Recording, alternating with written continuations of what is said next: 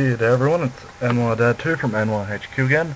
Today I'd just like to talk about Bogans. Now, for you Americans out there, these are your version of rednecks.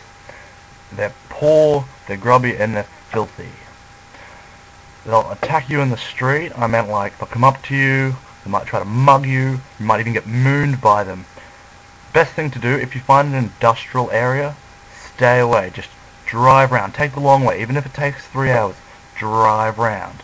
You gotta get away from these guys. They're just too dangerous.